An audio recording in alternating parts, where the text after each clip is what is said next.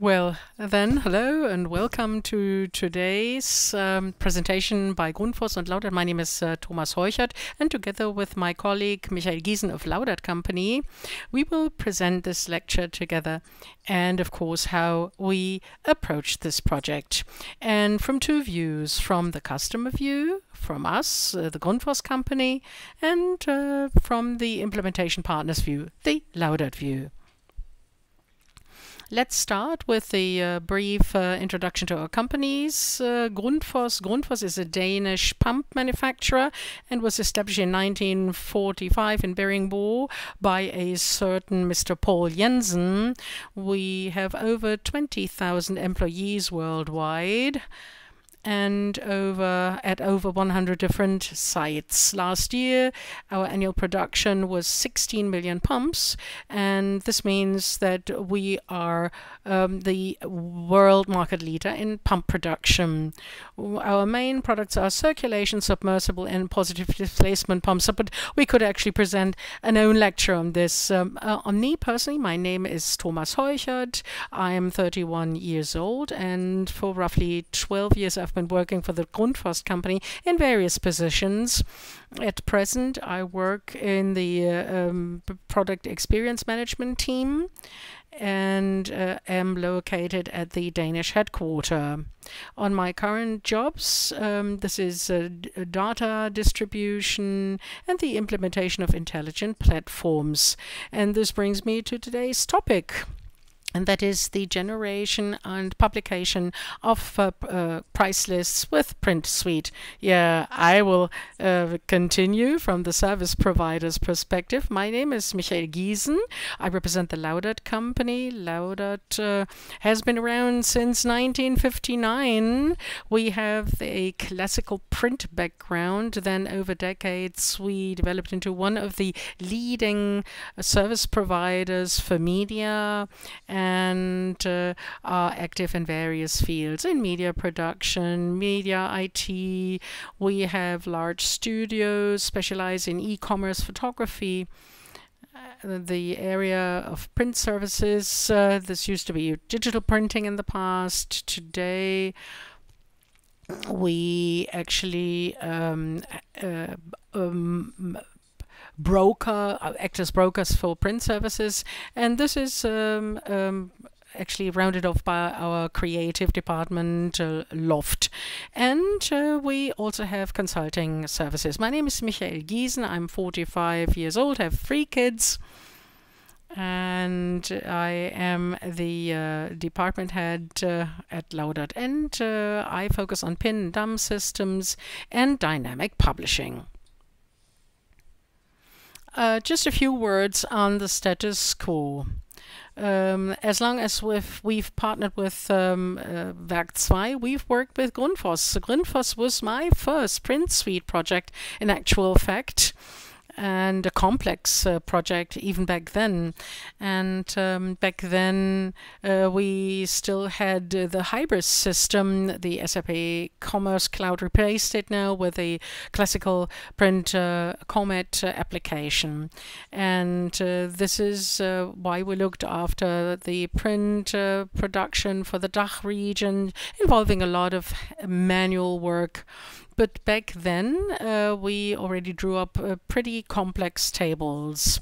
Over time, we actually had the demand from Grundfos France to establish a central system to replace SAP Commerce, and that was Akineo as a real PIM system, and an alternative delivery technology was used, but we were still on board for the template design and media design. But again, this solution was not flexible enough for the demands we had with the over 60 price lists at Grundfos.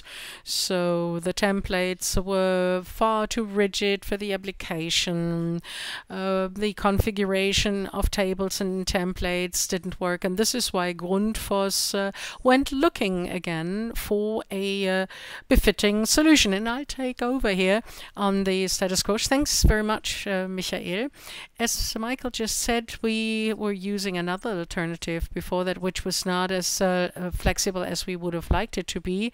And this is why the management said we need, they knocked on our door, we know we need a tool that allows us to produce all of the price lists instead of operating different tools in each individual country. And this is why my boss said, wouldn't you like to go looking for such a tool and assume responsibility for implementing such a tool in our infrastructure? I said yes, and this is how the project came about.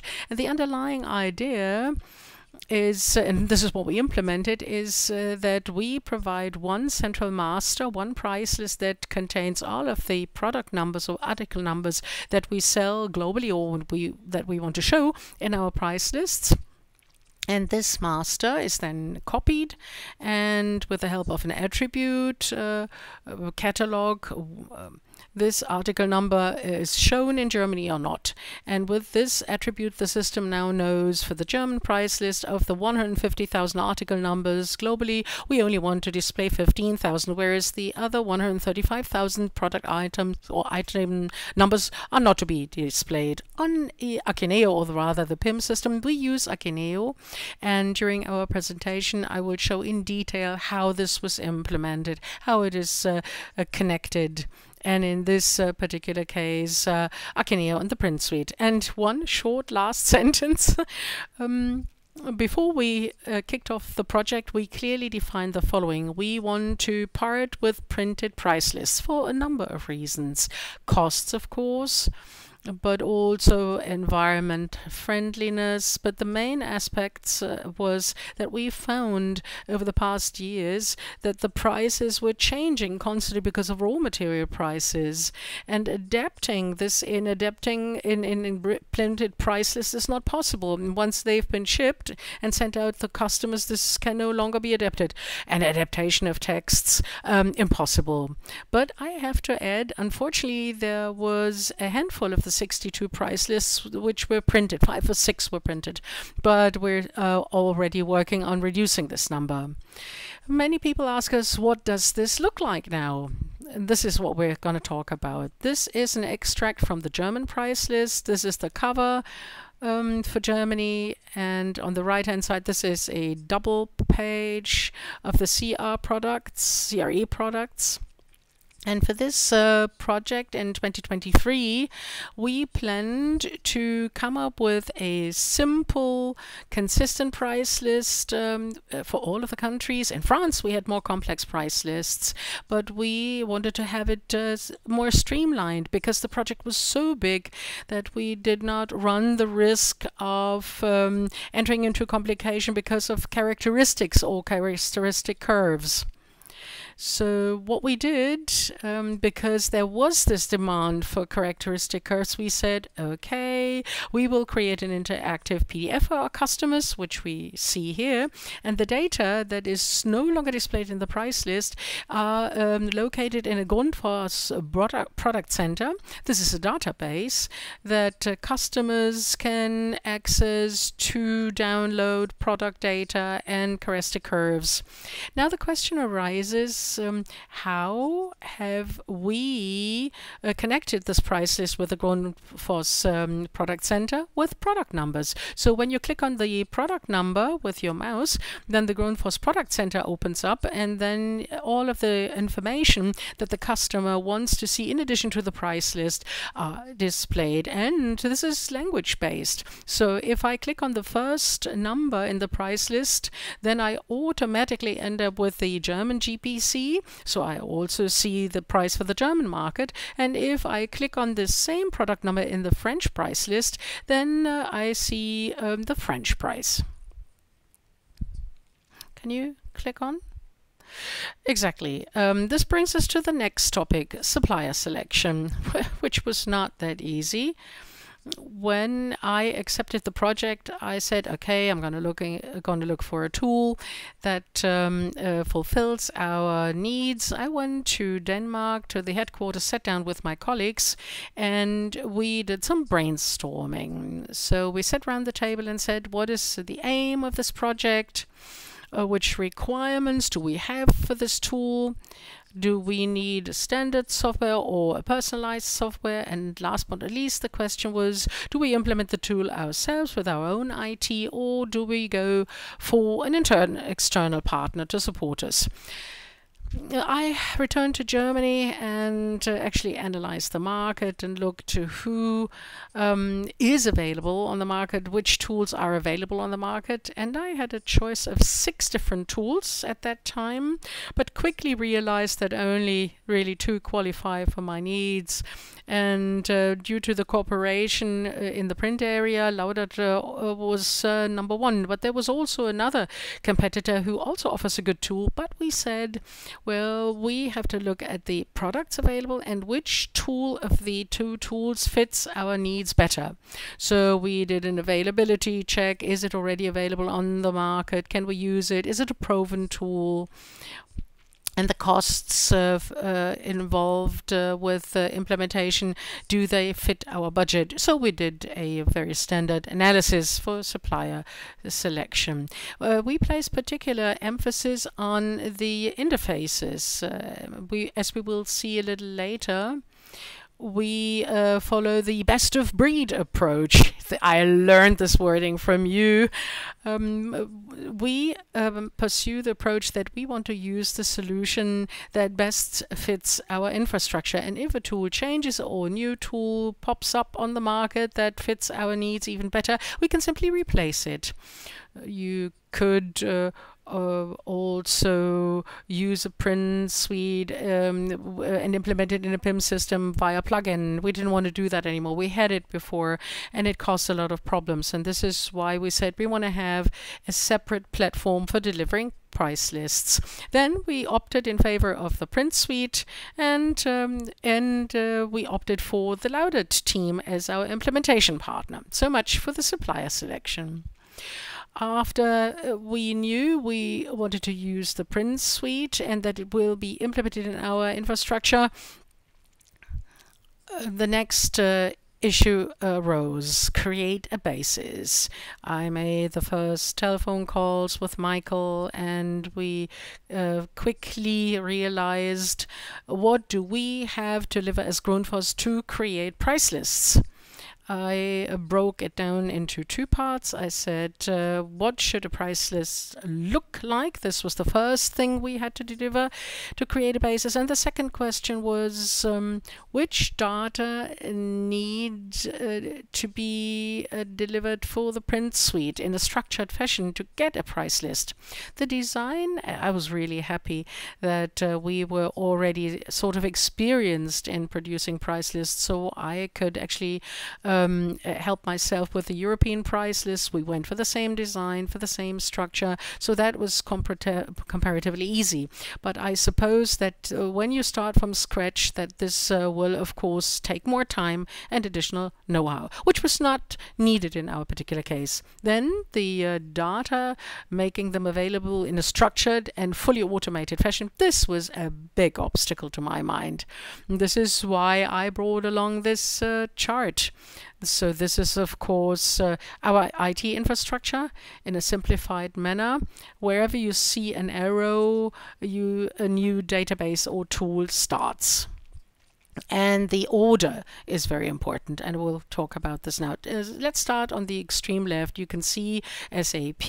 This is our ERP system, the MIS system that contains product data. And the second database is called GPI. This is a database under the Grundfos product center with all of the technical data. But I have to admit that the data in the GPI are not as perfect as they should be. They're not perfectly structured and at times not complete. And in a second project, Products Up, we implemented a tool, and I was involved in this implementation as well. Products Up is a company based in Berlin, and they produce a syndication tool. And with this syndication tool, allowed us to convert our unstructured, incomplete data into structured, incomplete data. Let's look at 2 examples. What happens in the products up? In SAP, for instance, we have an attribute called color. Every one of us would expect red, blue, yellow, green, regular value. Unfortunately, this is not the case because we've worked with SAP for a long time. There were colleagues who thought, well, color, I simply enter engine color gray. And the next one thought, well, housing color red. So the attribute is used for various technical characteristics. Products Up offers a solution to sort this out. So we have one attribute, which is the engine color, and the other attribute is called housing color. And the products up actually sorts this out. So if the attribute red is used for the engine color, then this is cleansed automatically with the next run through. So let's look at mechanical seals, for instance, which is really characteristic parts. You might think that you have one attribute for the mechanical seals. No, not true.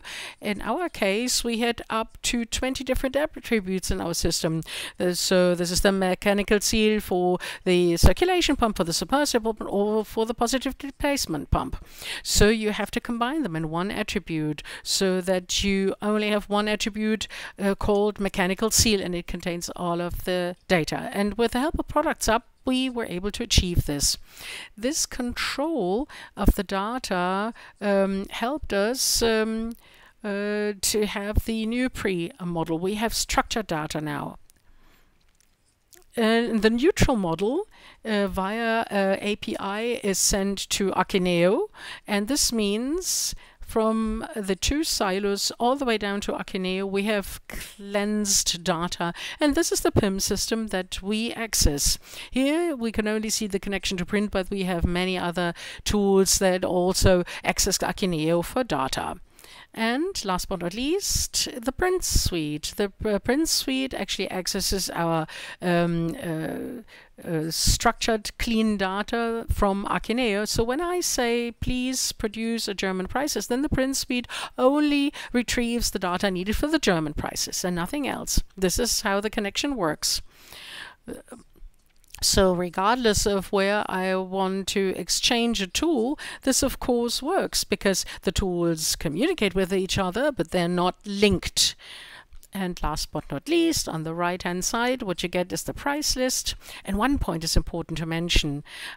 Maybe some of you wonder what happens when there is a pump in SAP that costs 100 euros, and on Monday morning somebody says it's no longer 100 euros, it's 110 euros. If this happens and 2 minutes later I push the button in the print suite, please draw up a price list, then we would see 100 euros. Why?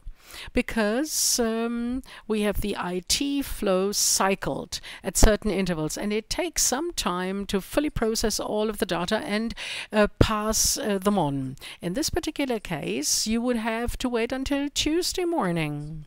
But we have an overview when this happens, and then on Tuesday, automatically you would see the 110 euros. You can also trigger this manually if you wanted to, but the interval is 2 days. And that was it. Thank you. Then I will actually describe how we approached the project. Well, we had roughly 9 months available for the project for such a fully automated system with so many price lists and always with the optimized performance. This is a little time frame, a very small time frame. But we made it with only minor delays, which were related to performance issues, but I'll talk about this a little later. When I talk about the risks associated with the project. The project was broken down into various stages. We try to break it down into small stages, not totally agile, but we try to get the best of both worlds so that we can actually use the learnings from the first stage for the second stage and so on. The big benefit with the BDF variants is that there was not a printer's deadline. But you actually had iteration stages, and we were very variable. And this is what we really leveraged. And connected to the staged model, the time planning, constant adaptation of the time plan, and complete transparency with the customer. And for the individual stages, we drew up specific concepts, detailed concepts, to show. 2 years ago, I showed how we do this. We cooperate with our teams in Vietnam, both for customers and for our developers. We actually create the right basis to be able to implement these things. In the beginning, we did a proof of concept. How does this work? The connection to Akineo. We know this from other scenarios where we work with exports and imports. In this particular case, it's a live REST connection with Akineo. And those who've done print projects will know that the REST connection is not so highly performant. And in so forth, it was worth a proof of concept. But with the test conditions, it was successful. We actually delivered the first template from the Akineo system, and then via the print planner platform, we established the processes, and so that the customer, in this particular case Thomas, was able to work with the system at a very early stage. And this is the buzzword. We have this driving instructors model. In the PIM context, we try to bring the customer on board as soon as possible. And this was also one of your demands, that you wanted to operate the system completely, not involving any media production. You simply wanted to see the price list generated at the end, drop out, so to speak. This was one of your premise. And this worked out in the project. You were able to completely import and trigger the price lists at a very early stage of the project and actually create such a high diversity of price lists. Of course, we also came up against challenges and risks. The timing I mentioned before, because the time available was very short. Then performance from past projects. We remembered where we actually produced 2 or 3 catalogs simultaneously, we or the customer. Here it was completely different, to actually get the data live from Akineo and to produce the catalogs live, so to speak, using the InDesign server. So we created the infrastructural basis. We actually have over 20 InDesign instances, and we can go up even further because there are more demands coming from the countries, more languages, even higher variety of price lists, and we've done constant optimization, continuous improvement. So the insights from the first stages were passed on to the second stages, and when I talk about the key features, I will actually talk about these optimizations. Then, of course, the degree of automation played or plays a decisive role. In the past prices, we still had a lot of media work involved, especially for multilingual tables. The pagination is always a critical thing.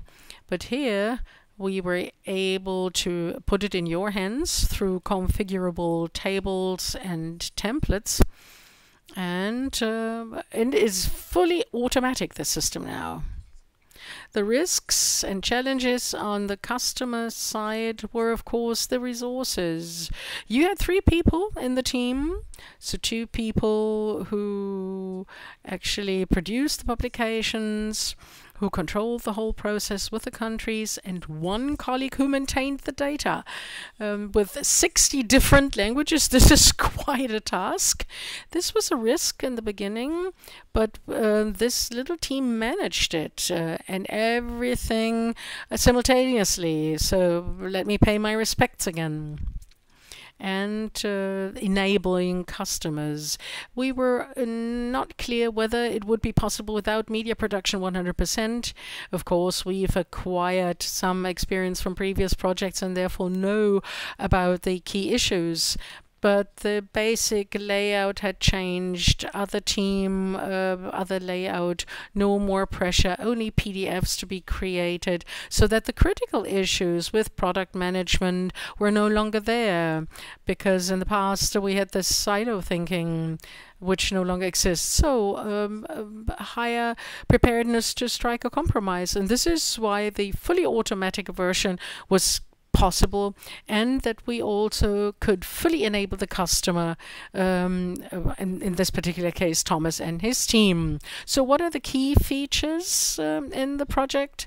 Of course, apart from the high scalability that I don't want to cover again, it is the extensive use of table configurators and table presets, and the master duplication scheme. And let me show you a brief example. So this is one page of the price list by way of example. In the upper area, we've got the configurable template. In the previous system, this was very static. We had many different templates used. Here, the template is completely configurable. So which elements are displayed, which aren't, which elements depend on each other. This is controlled by the configuration 100%. And in the bottom area of the table, we use the table configurator by Werk 2. This is a component that is available in the print planner and will also be available in the new system, which is based on metadata.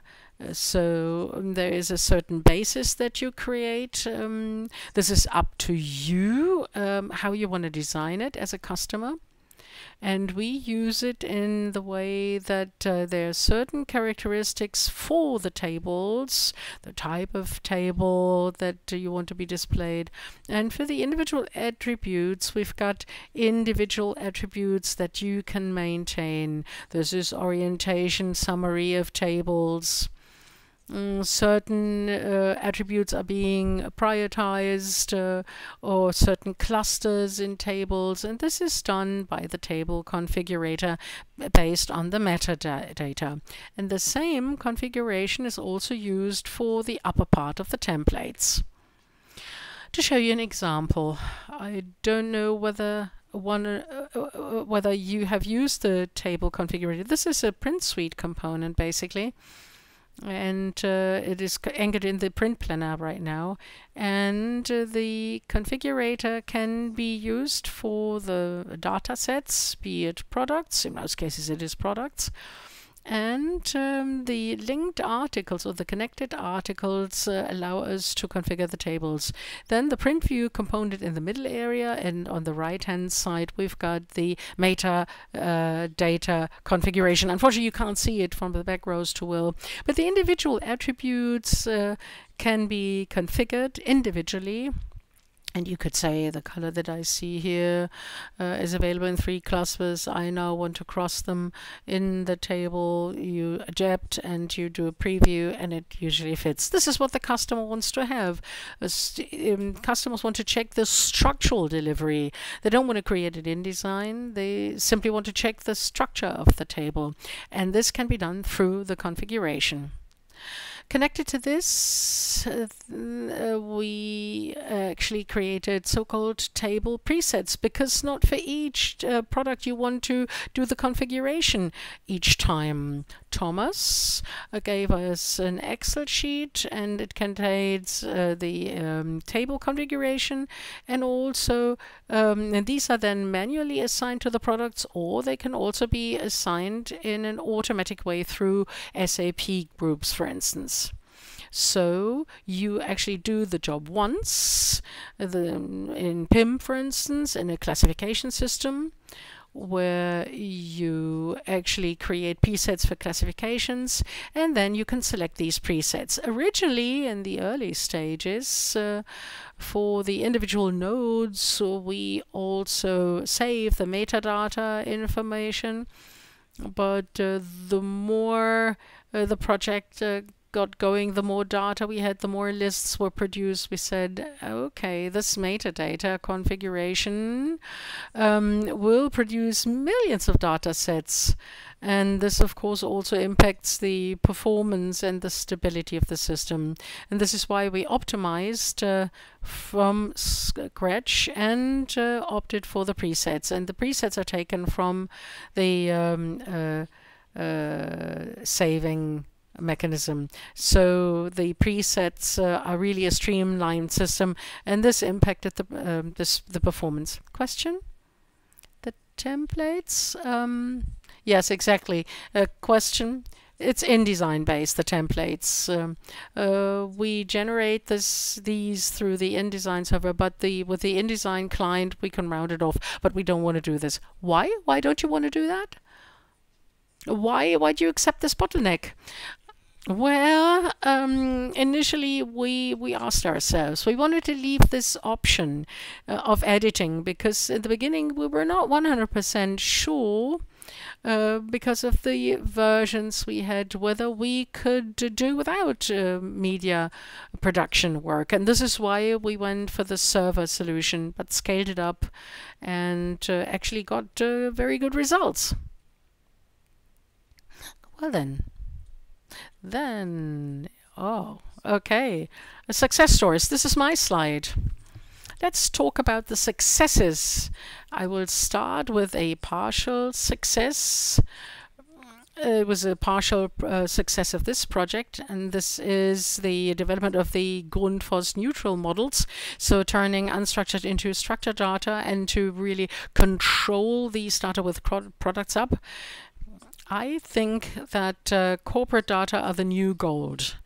This is my view. If you don't control your data, you'll find it difficult to implement such a project. One little success story. In my previous position, I always had to export from SAP manual, and the exports always looked like patchwork. So I always had to manually edit them. And once I had exported the data, then 1 year later, at the same request, and I had to do it again. This was very annoying. So when we were done with the products up project, I exported a spreadsheet, and then you get a huge spreadsheet without any gaps or holes, and you always have the column width, and when you scroll up and down, it is really impressive to see. And it's about the implementation of the print suite and the use of the print suite. This was the main success of it all, that the print suite has now been implemented in our infrastructure, that we can use it. And for the first time ever in the history of Grundfos, we're now only using one tool for producing global price lists. Before, Germany used one tool, France used one tool, everybody had another know-how, and it also cost several times the license costs. So this is a big success. And another anecdote, how do I draw up the price lists? Well, on Friday, before I go home, I actually start the workflow for price list production, go to my weekend, do nothing apart from relaxing. I return on Monday, switch on my computer, and in the file I find 62 price lists. I think this is quite a nice success. And last but not least, talking about successes, the flexibility and the independence we now enjoy. We can operate our tool now. We know exactly what's happening. We have access to all of the servers through numerous Laudert trainings. We know exactly what to do when something goes wrong. Of course, you have to love IT, but the team has this affinity, and this is why we can solve many, many issues ourselves. And furthermore, a little anecdote, this preset configuration, just to show the effect. I can now enter the spreadsheet and say for preset alpha, for instance, this is one of our main products. I know I want to show a new attribute for the prices 2024. I would have to send an email to all countries. Please include this attribute in your price list. What happens? some people don't read the mail, 50% don't do it. And here with the next rendering, it is contained in all 62 price lists. And this is a big success for us. And this brings us to the last slide. And this is the Outlook slide. It all sounds perfect, of course, because it is a presentation on this project. But of course, we had to overcome obstacles in this project. There were some points for time reasons. We could not opt for plan A. We had to opt for plan B. And the aim for this year is to eliminate this plan B and to really finalize plan A, and we're busy doing this now. And towards the end of the year, we hope to have the complete system. You will have noticed that I love a high degree of automation. I strongly dislike repetitive manual jobs. I dislike it. It's boring. And this is why this year we're also working on an improvement of the automation degree with the help of scripts and tools by Laudert. And the last point under Outlook, we currently have 62 price lists that we render, or that we rendered in 23, and this has also given us opportunities. Even countries that have not had this service have knocked on the door. Now we would like to have the same price list. I think 12 countries asked us who not served yet, and we hope that we will be able to onboard them as well. And I didn't even think of it, but from Germany and Italy, we got this demand. If you create this in an automated fashion, why not translate it into English? Render me an English price list for our customers. And this is also an Outlook. We want to extend this, and we expect 80 to 100 price lists rendered in 24. That was it.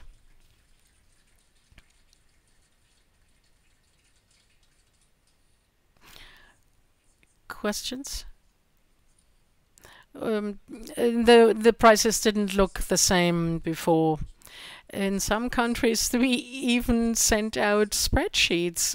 I'm not joking. This even happened the last few years. We sent these spreadsheets to customers, and they scrolled up and down. The design and the structure is based on the European price list. So they were further advanced than other countries. Yeah. To conclude, this will to automate 100% has really created a basis that gives us completely different opportunities for the future in terms of personalization. For instance, even customer-specific price lists can be made. We have created the basis now, and you don't find this with all of the projects, I have to admit. The last graphical refinements decide here. But this is not wishful thinking for the future. Instead, it shows that we've really created the right basis. And what about decorative pages? Will decorative pages be back? Yes. So there's a specific demand from a wonderful country called France, because the French really use the prices in a slightly different way. They use it as a tool for distribution purposes, especially for pumps. And this is why we said we won't include any characteristic curves in the 23 price list, but we will implement it. In early May, I will drive to the headquarters again, and we will sit around the table and then find the highest priority of demands and then implement it. Do you use different images in the countries, or is it the same standard images? We use the same standard images at Akineo, and this is where I get the image from. It's the parent entity. This is the text above the tables. We deliberately opted for the same images. In the former price lists, everybody wanted to show a different image. But this is only mapping the product that you want to sell. And this is why we said we don't want to do this any longer. So when you extrapolate this, you're showing 100 images multiplied by 62 price lists, then the data volume is even bigger. And this is why we have a global feed in Akineo now. Comment off the mic. Yeah, as I said, if there is a need in a specific country, we're free. We can also provide the InDesign file, and then you have to change it manually. We're not showing wrong images. It was selected by our global product manager, and if the Spaniard says, oh, I want a different image, fine, it's up to them. Yes, please. The lady at the back. How long was the iteration communication with all of the countries? Well, it was a little rough the first year. We created a network. The network is made up of our team, the product dealer. This is the product owner. This is me. Then we have a project manager. And on the global level, our products are broken down into 4 segments. This is why per segment we have a global NK that we selected, and he controlled everything. And then we've broken it down to the local countries, and we have a big network of contact persons, but there's little effort involved. They have to do the proofreading, have to just make sure whether this is okay. So this still needs to be done by the local persons. Well, then we're done. If there are any other questions, we will be around for the rest of the event. You have to leave today, but I'm around. So we can stop here. Thank you very much.